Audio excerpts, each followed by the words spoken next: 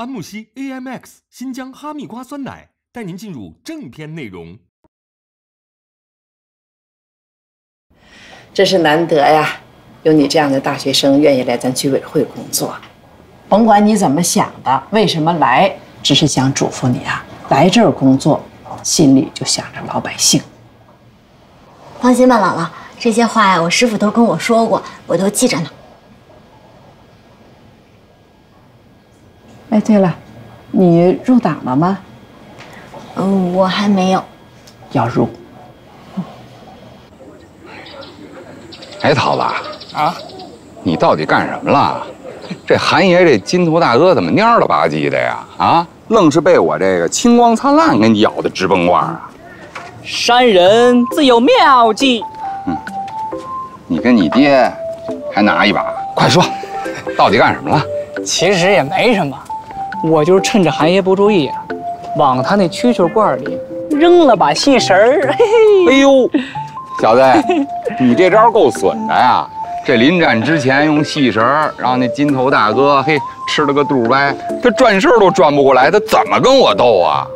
我就是想灭灭韩爷的威风，替您拔拔创。行，哎呀，不过呀，你小子这招损是损了点儿，终归还是替我出了口恶气，挽回了面子，我就不批评你了。哎啊，但是我告诉你啊，下次不能这样，这胜之不武。哎，您高兴就成，一准没下回。走，爸请你北新桥吃卤煮去。不是炒肝就是卤煮，爸，您能不能请我吃点好的呀？门脸都快让人给封了，吃什么好的呀？哪有钱呢？啊，咱这点钱不得省着花呀？再说了，你小子也不替你爹争口气，整天瞎逛啊！你看你现在连女朋友都找不着。爸，我女朋友很快就要有了。哪儿呢？远在天边，近在眼前。不是你小子不会看上小月了吧？啊，那姑奶奶我可惹不起。再说了，我看得上人家，人家看得上我吗？就是凭什么看不上你啊？我儿子还看不上他呢。挺好的，走。小弟儿，我还真挺想问问你的，你为什么会来居委会工作啊？师傅，跟您我就不藏着掖着了。你知道现在大学生最时兴干什么吗？什么呀？考公务员。公务员多难考啊！哦，那我明白了，你是想考公务员，然后来居委会这儿过渡一下？我还真是这么想的。甭管怎么说，想考公务员进入政府机关，好事啊。那师傅，你也是大学生，你是为什么突然想到来居委会工作，而且这一干就这么多年呢？我呢，没你想的那么多，但也没那么复杂。就是我妈、我姥姥都是居委会的干部。哎，我从小啊就跟着我妈上居委会玩去，跟着她走东家串西家，有时候啊，要看着街坊邻居闹矛盾，我还跟边上说两句呢。他们都管我叫小居委会主任。其实等我大学毕业那会儿，本来是想着说找一个安定的工作，但是我姥姥岁数大了，又不跟我爸妈住一块儿，所以啊，我就想说找一个离家近点的工作，这样还能方便我照顾我姥姥。这不，我就通过考试进了这居委会。但没想到的是，这份工作啊，我是越干越爱干。工作是很繁琐，每天都有干不完的事儿和处理不完的纠纷。比如说上级领导有新的精神要传达给老百姓，那老百姓有什么想法，你还得往上级汇报啊。当然啊，有时候也会受夹板气。比如说啊，上级有什么指示要执行，那老百姓不理解，那可不闹矛盾嘛。那这不就挨过骂，甚至挨过打呢。哭和委屈都是常事儿。我明白了，就是受夹板气呗。那既然受气，为什么还要干下去呢？小弟儿，你知道居委会是什么吗？居委会就是让那些退了休的、没有单位的、吃低保的百姓们，知道他们在衣食住行没有人管的情况下，还有居委会管。这就是咱们居委会，这就是咱们这些社区工作者存在的意义。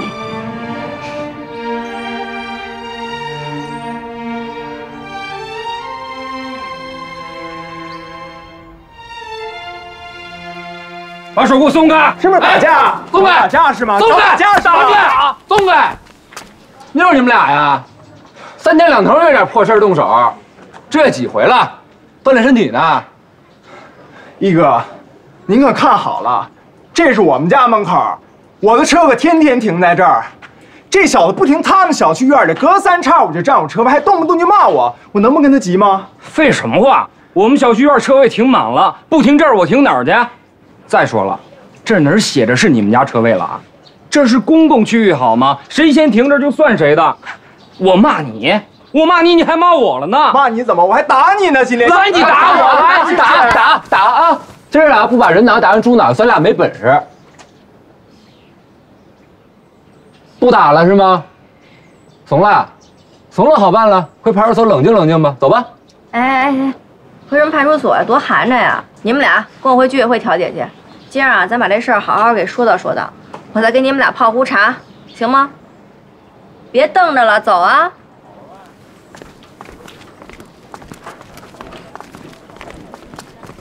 小月，我这车可在我们家门口停5、6年了，这您知道吧？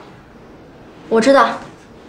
咱们胡同这些邻居有些不成文的规矩，谁家的车停在哪儿，那都是有默契的。哎，可自打卫青这小子买了车之后，他根本就不守规矩，隔3差5就占我车位。嘿，咱把话说清楚啊！我不是你们胡同的，我是荣光小区的。你们胡同那套规矩跟我没关系。卫青这小子完全就是胡搅蛮缠啊！卫青，你刚才说那话就没道理。你们荣光小区在不在这胡同里头啊？你们那小区院门挨不挨着贾三他们家院门？您这倒好，也不原意事直接给人车位占了。你觉得这事儿你做的对吗？韩警官，您当我愿意占他们家车位呢？我也想停自己小区院里，可是稍微晚回了那么一点儿，甭说停车了，小区那门我都进不去。那您说我不停这儿，我停哪儿去？行了，你们两家的情况啊，我早就有所了解，但这事儿呢，也不光是你们两家的。这样吧，给你们交个底儿，像这个事儿，一时半会儿还真解决不了。那你们这居委会、派出所都解决不了，那你们说怎么办吧？我们会尽量想办法，但是呢，也请你们呀再耐心点儿，再等等。等得等到猴年马月去啊！我能等，我这车等不了啊！我横不能开楼上停房顶去吧？你当你那车是飞机呢？这样啊，咱呀也别先说气话。今天你们俩互相动手，造成那么多人围观，影响极其恶劣，这事儿你们俩认不认？认。对呀，那这样，你们俩现在互相道个歉。至于车位的事儿啊，我们再想办法。还愣着干嘛呢？没听着林主任说吗？道歉的话还得我教你们。对不住了，哥们儿，别往心里去。哎，该说对不住的人是我不该占你车位。这不就得了吗？还是那句话，大家都是街坊邻居，抬头不见低头见的。那咱凡事都商量着来，为这么点事儿红脸不值当。咱们片里这些小区啊，现在车多人多院子小，停车问题一直是个老大难。那个邻里之间啊，经常会因为停车问题发生冲突，所以咱真得把这问题好好解决一下了。哎呀，这冰冻3尺非一日之寒呐，这事儿啊，咱还得多开动脑筋，想想办法。离11不远了，每年在重大节庆前，我们社区常规的卫生大扫除活动要开始了，把我们管片的卫生打扫干净，迎接祖国的生日。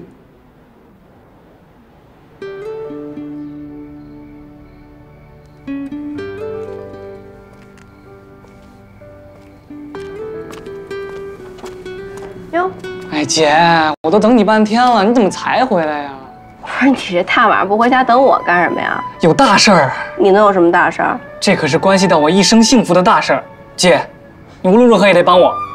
不是，你不会真对丁丁动心了吧？一见钟情，姐，你知道什么叫一见钟情吗？我怎么不知道啊？就你还一见钟情呢？我告诉你啊，人丁丁正经大学生，我也是大学毕业啊。那人丁丁呢？人在居委会有一正经的职业，你每天吃喝玩乐，无所事事。哎呀，找工作对我来说 so easy， 我只不过嫌累，不愿意干。哎，就这俩发小啊，可真行。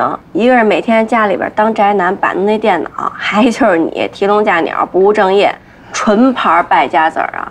能不能跟你姐我学点好？姐，冰冰那傻帽能跟我比吗？你别看我整天东游西荡的，我随便倒腾那玩意儿就能挣着钱。那冰冰就是一纯牌啃老。你呀，就抖点小聪明吧啊！你说说，好歹咱大学学设计，画画也不错，能不能给姐正儿八经找一工作？姐，只要丁丁一句话，我立马找公司踏踏实实上班去。不是没人要我，是哥们儿我不稀得去。这是你说的？我说的。得，我信了啊！哎姐，您这拿着扫帚，一身脏了吧唧的，干嘛去了？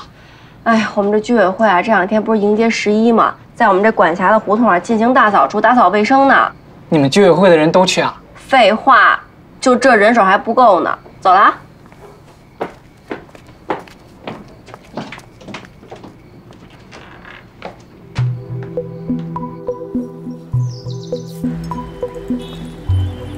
涛子，这两天表现不错啊，没少卖力气。姐，你夸我没用，丁丁，我还行吧？我懒得搭理你。哎呀，咱都这么熟了，其实我是一个特别热心肠的人啊。对，涛子从小跟我一块长大，哎呦，心眼好，谁的忙都愿意帮。怎么着啊，师傅？这是要给我拴对儿啊？我就这么一说啊。哎姐，别这么一说呀，看着那些街坊邻居夸咱们，我心里特高兴。哎，要不然这么着，今天晚上 KTV。我做东，好好乐呵乐呵。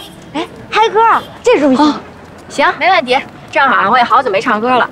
哎，对了，涛子，咱把那个冰冰也叫上，她歌唱的可好听了。啊，叫她干嘛呀？哎呦，慧姨跟我说，让我劝劝她别老跟家宅着，对身体不好。我姥姥也说，让咱们以后有活动啊，都多带着点她。这不正好吗？今天把她叫出来散散心，正好啊，我也可以好好劝劝她。那行吧。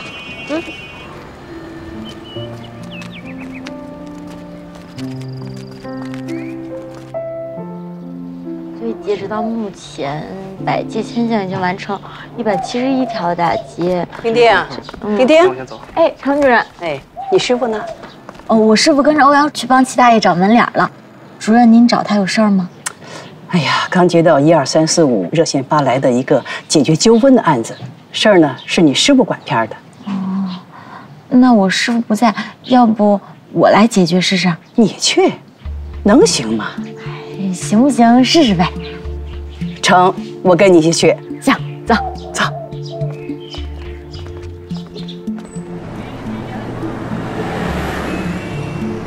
这边大爷啊，看见了吗？就这儿。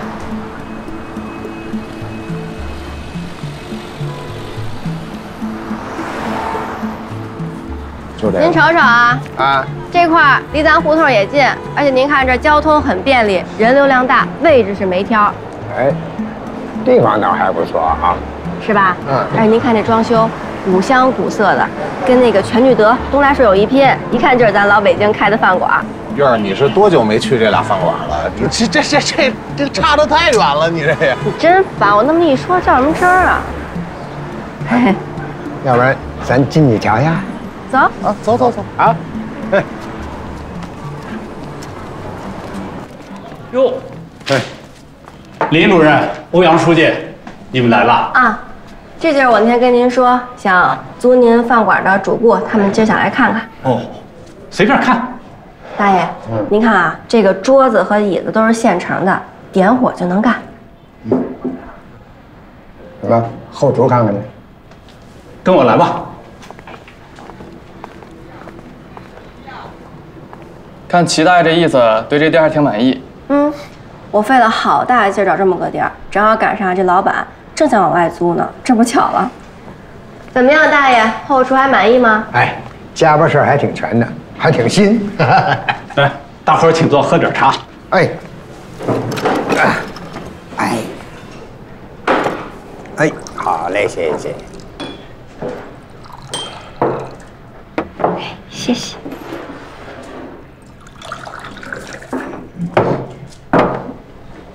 肖老板是吧？哎，是我。这饭馆是我的。我听林主任说，怎么你想租这饭馆？我看这饭馆啊不错啊，我呢也不问你为什么要往外租，我呢就想问问，你这个一个月租金是多少钱？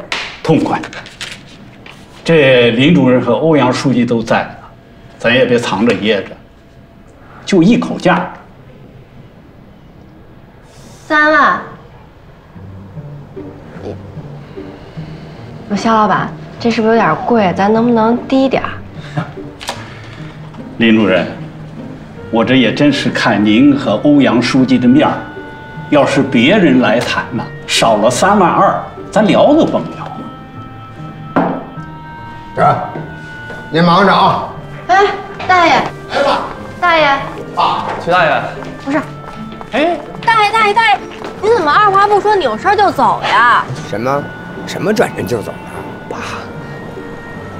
小月啊，实话跟你说，我开这饭馆，我是为了让这些老邻居，好吃我这口的有个地方去。我不图挣多少钱，但你也不能让我赔本吧？就这租金这么高，我承受不了。不是，大爷，我说实话啊，就这地方这地价，这租金真不算高了，而且凭您的手艺肯定能给挣回来啊。肯定比那胡同里边挣的要多了。哎呦，我跟你说啊，我这心里打鼓。再说我这么大岁数了，我再把命搭进去，不值。我干不了。别，爸，您这话也不能老这么说呀。这里头可还有人情呢啊！人肖老板不说了吗？是看这月儿和这个欧阳的面子上，还给咱一月便宜2000呢。是啊，他就再便宜2000，我也干不动啊，我干不了，我不干，不干。哎呀，您怎么爸呀？这。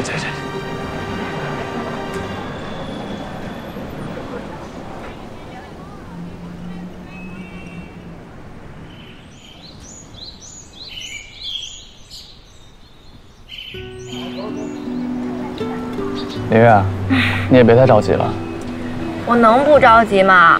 这是办事处给居委会下的任务，在胡同治理背街小巷，恢复原貌，已经好长时间了。那齐大爷的工作我还没做通，这说明什么呀？说明什么呀？说明我失职，没本事，没能耐。话不能这么说呀。那为了齐大爷这事儿，你把附近能租的门脸店铺都跑遍了。可这齐大爷要求太高。地儿远了不成，地儿小了不成，太乱了不成，价高了更不成。哎，好不容易吧，找这么方方面面都合适的，他还嫌租金太高。说实话，我觉得肖老板这租金挺合适的，要这还不成，我觉得齐大爷有点成心了。哎，你话也不能这么说吧。那齐大爷说的也不是没有道理。你想啊，他以前自己干那饭馆是自家房子，没租金，卖多少就挣多少。就是挣多挣少的事儿，不会赔钱的。可你一旦让他租这门脸，那就是给这老爷子上发条了呀。那么大岁数的人，每天一睁眼先欠1000多块钱租金，再加上员工成本、材料费，那每天得卖够2000块钱吧才能保本。换你不得琢磨琢磨呀？你说的还真在理。要是换了我呀，我还真没戏。不过齐大爷有手艺。凭他这能耐和做北京吃食的绝活，要真想干，1天2000块钱流水，绝对不是问题。你说的没错。可问题是啊，人不想挣这个命了，人就想，就乐呵一下，给一个和老街坊邻居聊天的机会，他又不会挣钱。哎，他是乐呵了，咱们却傻了。是。哎呀，我的齐大爷，到底怎么办才能答应我恢复门脸啊？哎，齐大爷有手艺，肖老板有门脸，可肖老板租金太高，齐大爷又租不起。你跟那儿叨咕什么呢？哎，林月。我在想，咱们是不是能换个思路啊？换个思路。对啊，既然齐大爷嫌租金太高，那咱们有没有可能让他们两个合伙经营？合伙经营？对啊，齐大爷出手艺，肖老板出地儿，让他们两个合伙经营，就不存在什么租赁的问题。齐大爷也不用为了租金发愁了，这不是两全其美吗？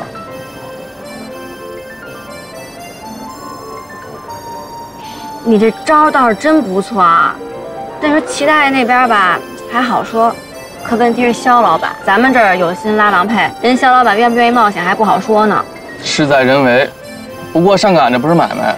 咱要真是直呼直令的去跟他谈，齐大爷要跟他合伙经营，他一准拿糖。要是能让他自己去求齐大爷，那这事就成了。让肖老板去求齐大爷？你没事吧？他连齐大爷是谁都不知道，怎么可能啊？所以啊，我这两天抽空去肖老板那儿吹吹边风，敲敲边鼓，让他知道知道要租他门脸这位齐大爷到底是哪尊佛。我看这肖老板也是个精明的买卖人，应该不会放过这机会的。有戏80%。哎，那我去得了呀！齐大爷那辉煌历史啊，没有谁比我更清楚了。我去商会肖老板去。银月，你怎么就沉不住气呢？你看两军打仗的时候，哪有动不动就主帅出战的？你呀，就稳稳当当的，我先去打个先锋，你就等着肖老板来找你吧。行啊你，这主意挺歪，但是靠谱。什么叫歪呀？兵者，诡道也。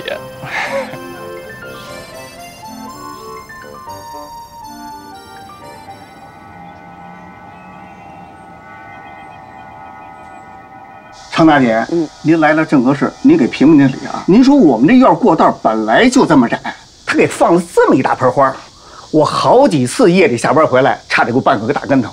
我让他搬，他就是不搬。您说他是不是诚心呀？我说主任啊，丁儿，你们都来了是吧？你看啊，我们家这边花搁我们家墙根儿，碍他什么事儿了？是不是？这院这么多户，谁也没说我这花碍事儿，就你这挑三拣四，非干让我挡你道了。你眼瞎呀？这么宽的道啊，你哪儿不行，非勒我们家墙根儿？哎，你是不是诚心啊？诚心找茬啊你？他说我瞎，主任听见了？他说我瞎，还说我找茬，你才瞎呢！两位叔叔，咱先不吵啊，消消气儿。那个劳驾问一句，夏叔叔，是您打的12345投诉电话吗？没错啊，就是我。我还今天跟你们说，你们居委会如果今天不把花搬走，我还打。嘿，好你个姓夏的啊！我真有两下子。为这么点破事儿，你还投诉到市长热线去了？我今儿啊，我就不搬，嘿，我看你怎么着。你还少跟我玩三清子二愣子啊！我跟你说，我让你搬你不搬，居委会同志在这儿呢，是不是？我治不了你，有人能治你。你呀，少玩这一套，就是天王老子来，我就不搬。哎呦，你听听，听见没有？谁都管不了他了，主任，您听听。您听听，这样，夏叔，这样我方便跟您单独聊几句吗？可以啊，没问题。好，屋里聊。行。严叔，您先回屋消消气儿，等我跟夏叔聊完了，我再来找您，行吗？常主任，我想的是按照你的想法来。走。哎呀，来，来，你们坐，坐。我给你们倒水。不用了，夏叔您别忙活了，我们也不渴。行了，到家了怎么也得喝口水呀。谢谢。我自己来吧。行了，喝一点。好嘞。啊，您说。夏叔，我也看了，严叔那花盆啊是有点碍事儿，但是也没有完全把这路给堵着。您干嘛非揪着这个过不去啊？哎呀，你不知道，这姓严的呀，这忒可气，我早就看他不顺眼了。我呢，虽然刚到咱们居委会不久，但是对这挨家挨户的情况多少也有点了解。您看，您跟严叔都是咱们这院的老居民了，住了有20-30年。按理说，您跟严叔的年纪差不多大，应该是发小。那这怎么为了这么点事儿闹得这么不愉快？您跟我说说，是不是有什么别的过节？我师傅邻居啊，常跟我说，这街坊邻居有点矛盾，非常的正常。但是凡事啊，我们要讲究个因果，这不了解清楚是什么因，就解决不好这个果。那您看，您既然打了这1、2、3、4、5的热线，这事儿我们居委会就必须得管。那您不告诉我是为什么，我怎么去给严叔做这思想工作？这花盆怎么挪开呢？是不是？既然你是小月的徒弟，常主任也在，我今天就跟你说实话吧。严叔，这前2天夏叔那摩托车要停您外窗户下，您是不是没让人家停？没错。那这夏叔的摩托车有车牌，而且您南屋的外窗户是临着胡同，他这摩托车停到胡同里，碍着您什么事儿？您不让他停啊？我说小丁啊，你不知道啊，这姓夏的每天晚上回来特晚，早上他就特别早出去，是吧？他这晚上回来和一早上出去啊，这摩托车轰隆隆隆这声儿，我根本没法睡呀我。再说我们家后窗户特矮，对吧？他那摩托车稍微一蹬腿儿，就从那窗户能看我们家屋里边，你知道吧？你能保证他2半夜不趴窗户窥探我隐私啊？严叔，你这话可就太逗了啊！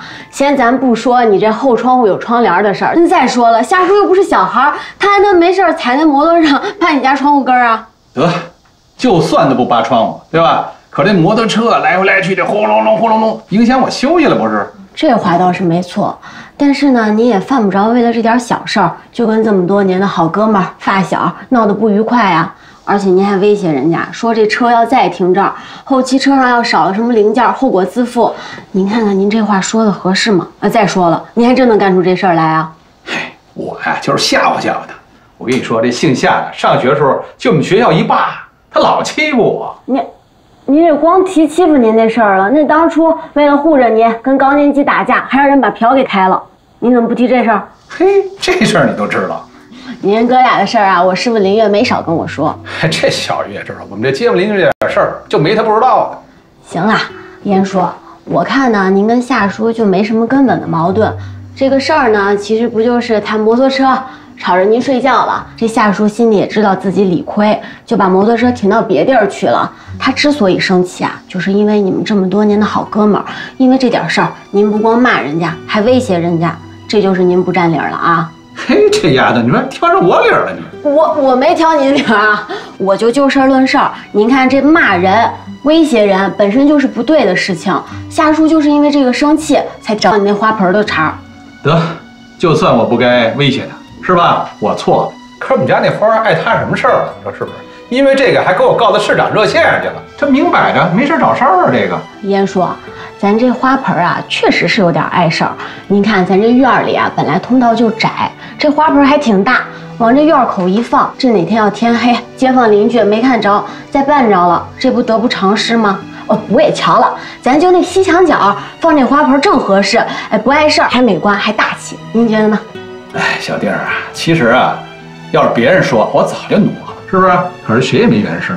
嘿，就这姓夏的借题发挥，我知道他憋什么屁，他就想啊，借着我们家这盆花的事儿出啊，我让他挪磨的这口气，我啊就是特意的，哎，跟他较劲。那您瞧啊，您让夏叔挪摩托车，人家二话不说把车给挪了。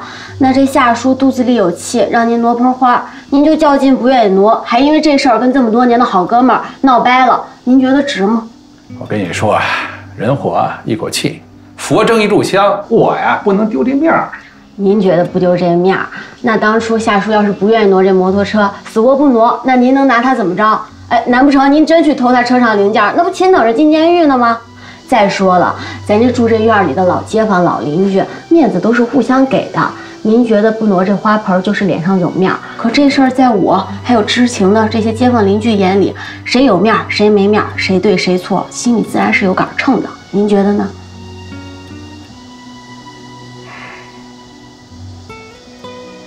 哎，小弟儿，咱什么也甭说啊，得这花啊我挪。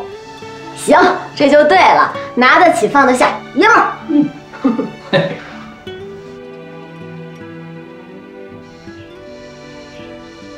行啊，兄弟，今天晚上哥给你点俩菜，晚上上我那喝一口。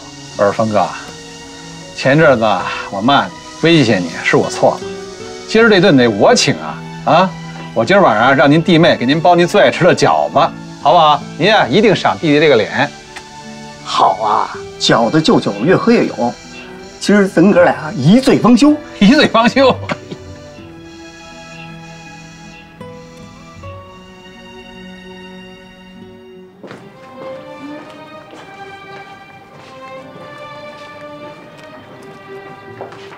目前，北京市在大力推动老旧城区环境治理和改造，为改善生活在胡同里的居民的居住环境，政府推出了创建共生院的模式。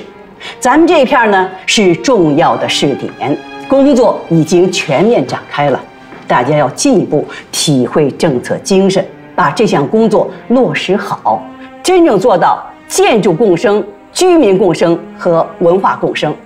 大家要好好体会，认真学习，做好群众工作。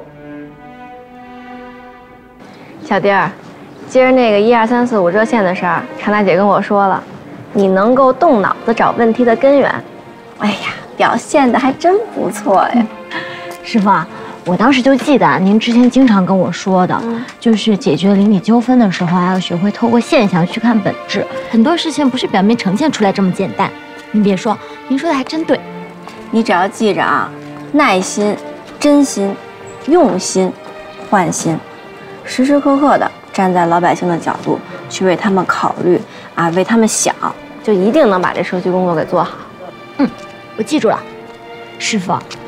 我今天呢，帮老百姓解决了问题之后，邻居们都夸我，我心里有一种特别不一样的感觉。什么感觉？就是有点小成就感，还有点小骄傲，反正特高兴。那就对了。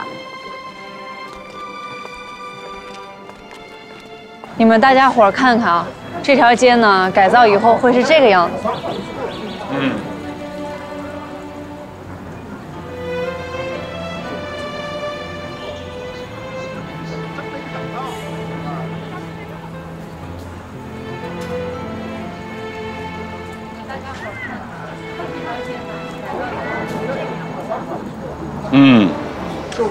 这照片拍得不错呀，可是跟我有什么关系呢？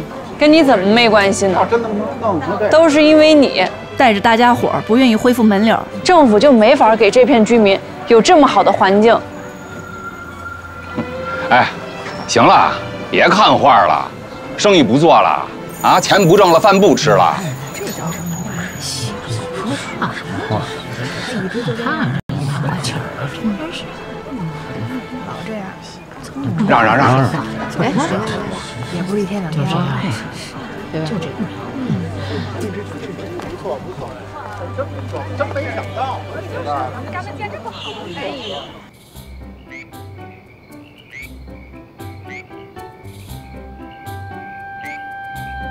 嚯，真丰盛啊！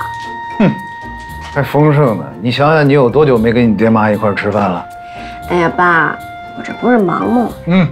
你忙，对，这家就是你忙，你妈忙，就你爸一个大人啊！行了，你就别絮叨了，赶紧开吃吧，动筷子。哎，来，闺女尝尝这个啊！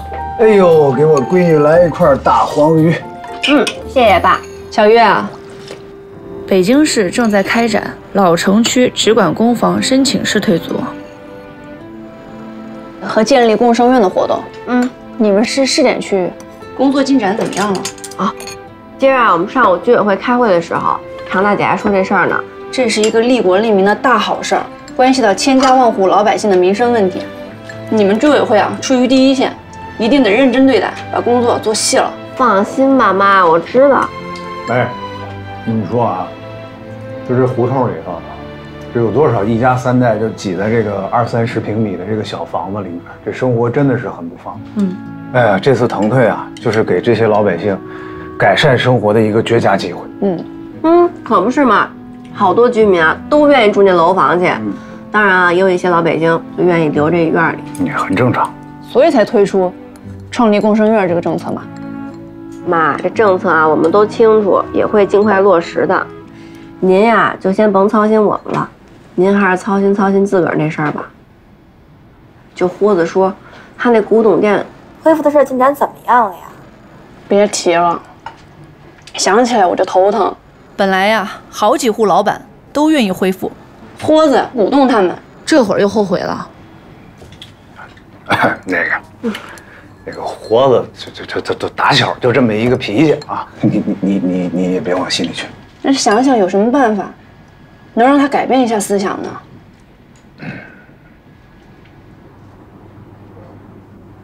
哎，对了，爸妈，他那个门脸是不是也在咱们这个范围之内啊？应该在是吧？我知道，但是守着那门脸不是能挣钱吗？肯定不愿意走啊。这也未必吧？几个意思？你有办法？我觉得啊，这事儿明儿您得跟我一块儿去，跟豁子叔好好聊聊。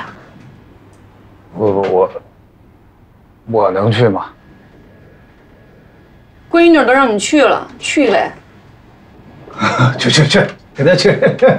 啊，来，咱一家三口碰一杯。来，哎呦，闺女媳妇儿。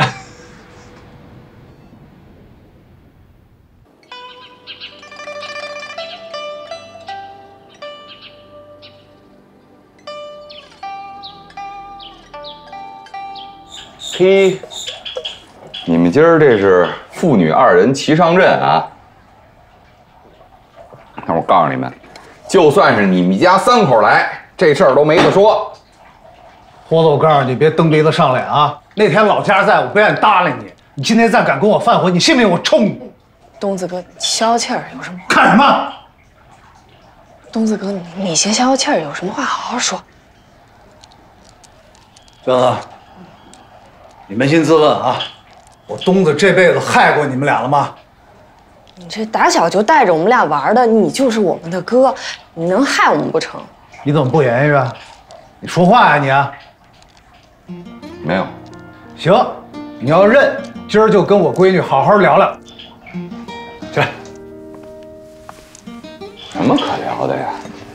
不就还是那套嗑吗？豁子叔，今儿啊，咱还真能聊点新鲜的。哟，小月，你快说说，你豁子叔不讲理，娟儿一讲理啊？姐，有什么你就说吧。豁子叔，您那房呢也在腾退范围之内。真有你说，那大布告贴的满街都是，加上你们这居委会天天做宣传，我能不知道吗？早知道了。那您就没想过要腾退啊？我又不缺房住，我起那哄干什么呀？再说了，我也不愿意住那大高楼。哎，要住还是得这4合院接地气儿，对吧？是，谁也没逼着您走。再说了，您看您这院啊，3间大北房，加上涛子住那3间东房，您这地气儿啊且接呢。我说的，就是您那个门脸房。嘿，不是你这小丫头，为了帮你妈封门，都惦记我那门脸房的了。您先听我把话说完。爸，您听我姐说，别老打岔。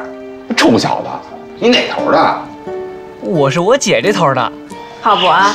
当然，姐，我永远会站在你这边的。不是小月，你给他吃了什么迷魂药了？哎，你小子，你这是当叛徒呢啊？那当然，我这后半辈子的幸福全指着我姐呢。哟，怎么了？这跟妈捣鼓两句？啊，娟姨，哎，咱回头再聊这事儿啊。先说门脸房的事儿。行。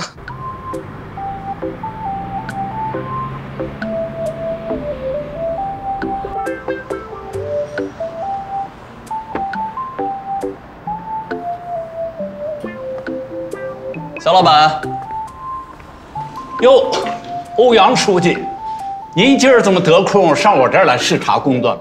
肖老板，您就别拿我打岔了。我呀是路过您这儿，渴了，讨口茶喝。哎呦，来得早不如来得巧啊！我刚沏好的茶，就是给您备的，请坐。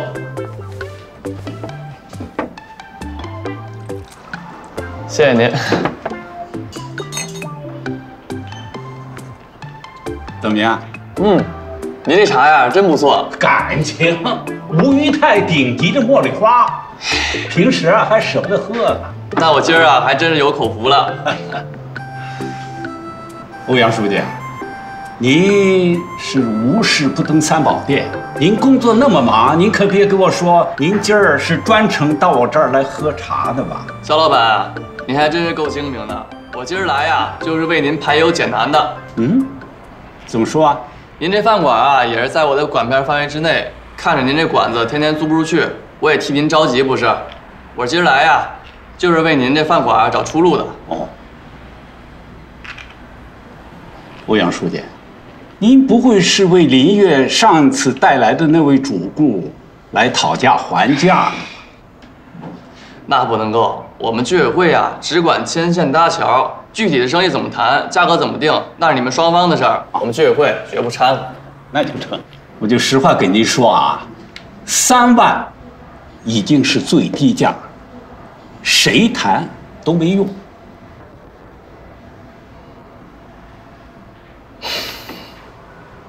行吧，买卖不成仁义在。不过呀，我就是替肖老板可惜。为什么可惜的？您知不知道那天要租您这门脸的老爷子是谁啊？嘿，我还真忘了问了，他是哪路神仙呢？您还真说对了，这位神仙啊，他姓齐。姓齐。姓齐。郭子叔、娟姨，我帮你们呀都算过了，就是您当年买那邻间的东房，连住带开门脸儿，加起来是40多平。然后现在按照腾退的价格呢是12万7一平，您算算多少钱？